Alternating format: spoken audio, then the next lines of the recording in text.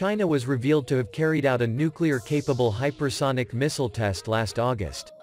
This finding surprised U.S. intelligence. This fact was reported by a news website, citing 5 unnamed sources.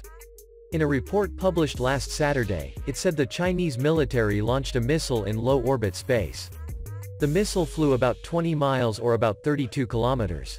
The tests show that China has made astounding progress in terms of hypersonic weapons and is far more advanced than U.S. officials realize, the report said.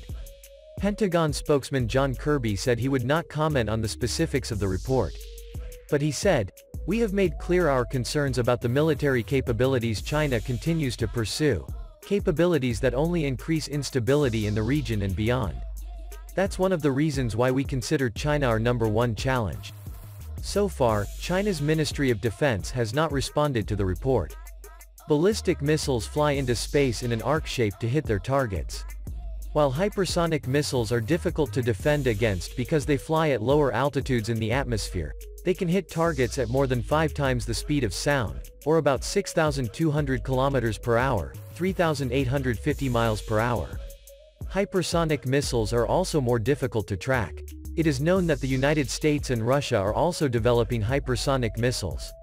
Even last month, North Korea admitted to having tested a newly developed hypersonic missile. Earlier, at the 2019 parade, China also showcased its advanced arsenal, including a hypersonic missile known as the DF-17. The Dongfeng 17 is a Chinese solid-fueled road mobile medium-range ballistic missile that mounts the DF-ZF hypersonic glide vehicle. The DF-17's hypersonic armament gives China significant leverage over current conventional ABMs due to the glide vehicle's unpredictable ballistic trajectory. The DF-17 along with the DF-ZF, was officially unveiled at the National Day Military Parade on the 1st of October 2019, making this China's first operational hypersonic weapon systems and one of the world's first to be put in full initial operation. The DF-17 uses the rocket booster from the already operational DF-16B short-range ballistic missile. As such, the design of the missile itself did not require any major changes. The biggest change however, is the obvious usage of a hypersonic glide vehicle rather than a conventional re-entry warhead found in normal ballistic missiles and MIRVs. The DF-ZF-HGV operates in a different manner from normal ballistic missiles or even intercontinental ballistic missiles in the first place.